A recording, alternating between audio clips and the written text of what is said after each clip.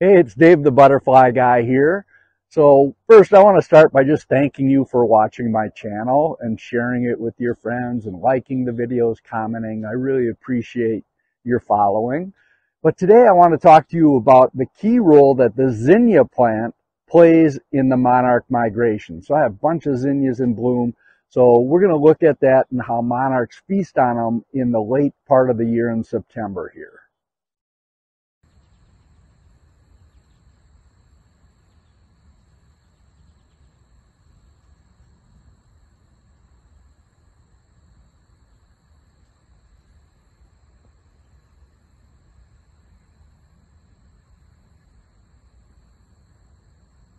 The zinnia is such a great plant. It's so easy to grow. You plant it by seed. They grow 36 to 48 inches tall. They've got all kinds of blooms and they just keep blooming all summer and the monarchs just love them. So I've got all kinds of great video here of the monarchs feasting on the zinnias. So I want to share that with you.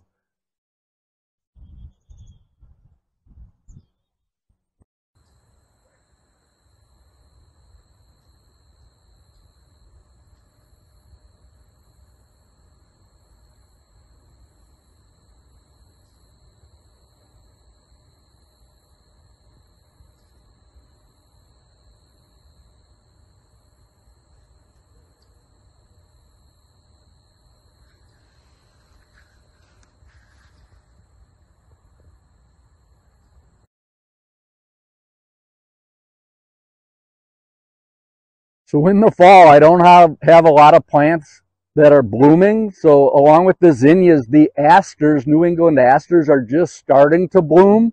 And they'll go through the end of October or until I get freezes here in Minnesota. So that's one of the cool plants I like in the fall, along with the zinnias. So it's late September in Minnesota, and the monarchs are starting to really build up their fat reservoirs and their strength, so by eating a lot of nectar and pollen so they can migrate to Mexico, hundreds and hundreds of miles.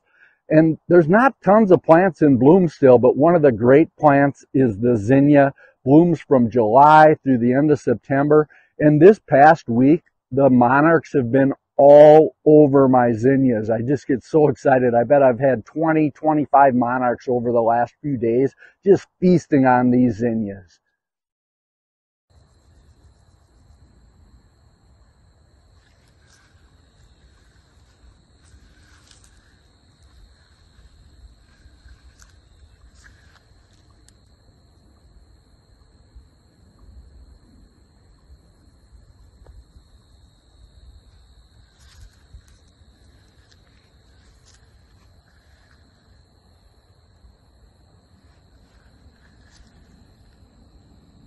Then the other plant I have that's in bloom and it's almost done blooming is the sedums. And the sedums have had lots of pollinators on them the last month or so, but they're just coming to the end of their bloom.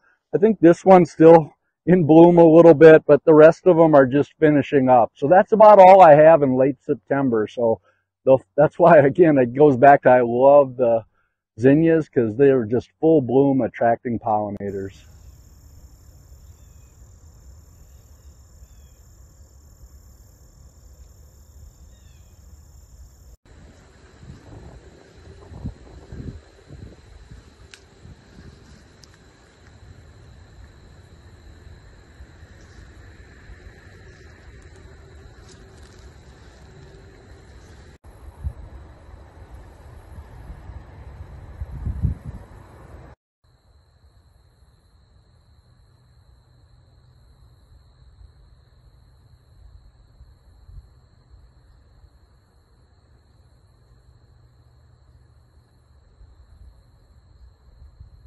So if you're going to have a butterfly garden, you got to have zinnias. They bloom so long.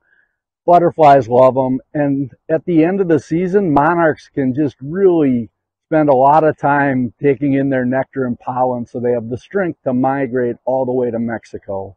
So that's all I have today. I hope you enjoyed the video of watching all the monarchs I've had in my butterfly garden and on my zinnias this week. I hope you have a great day, an amazing relationship between the monarch and the zinnias. That's all I got today. It's Dave the Butterfly Guy signing out, and have a great day.